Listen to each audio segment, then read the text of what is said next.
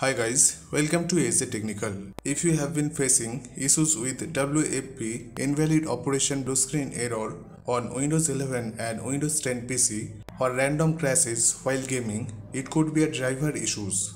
Don't worry, in today's video, I'll walk you through how to troubleshoot and fix this WFP Invalid Operation Blue Screen Error problem. So, let's get started. The WFP invalid operation error typically indicates that an operation being attempted within the WFP framework is not valid.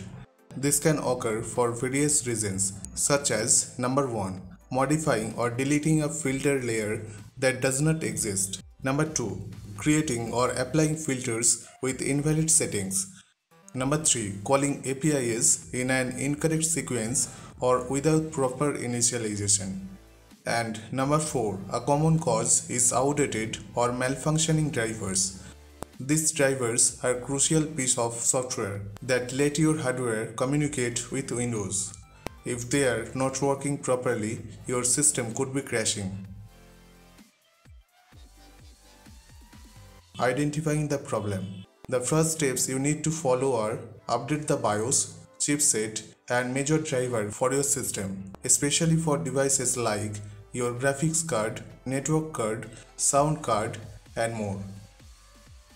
Update drivers. To start, let's update your drivers.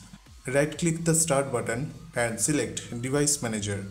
Here you will find a list of all hardware devices installed on your system. Expand categories like display adapters for your graphics card, network adapters for your network card, and others like sound and input devices. Write down the make and model of your device along with the current driver version. For example, under display adapters, note the details for your video card. You can try updating the driver here, but keep in mind that Windows may not always provide the most up-to-date driver version. Uninstalling and reinstalling drivers. If your current driver is not working, you can uninstall it from the device manager. Right-click the device and select Uninstall.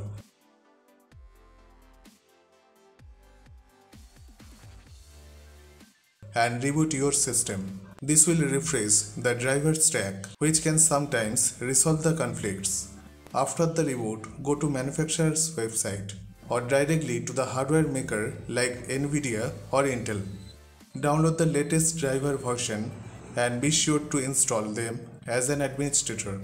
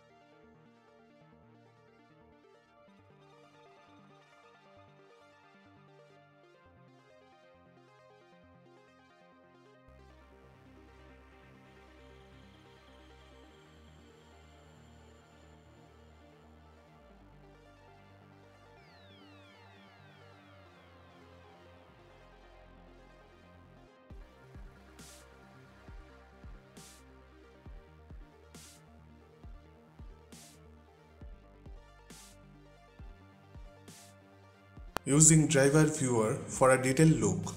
To get a detailed look at the drivers currently running on your system, I recommend using a free tool called Driver View. It shows all the drivers loaded on your PC and helps you identify which one might outdated or causing issues. Now just follow me to use it.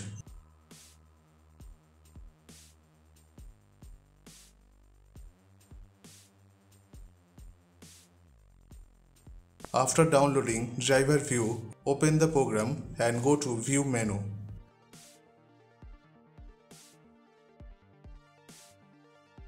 Set it to hide Microsoft drivers so you can focus on third-party drivers. Those are ones most likely to cause problems. Update any drivers that don't have dump in their name by heading to the manufacturer's website.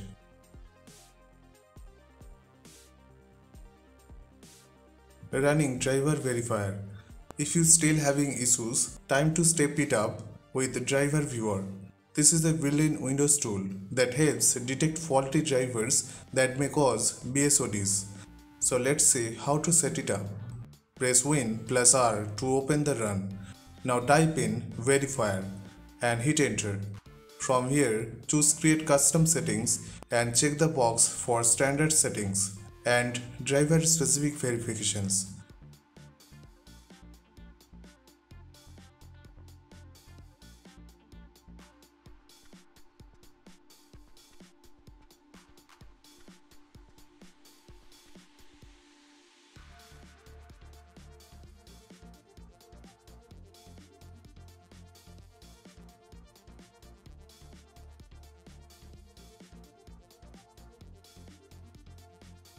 After configuring it, restart your PC. Analyzing driver verifier result. If driver verifiers triggers a BSOD, it will create a mini dump file that can use to diagnose the faulty drivers. If you get one of these files, then here's a certain tutorial on how to diagnose BSOD errors.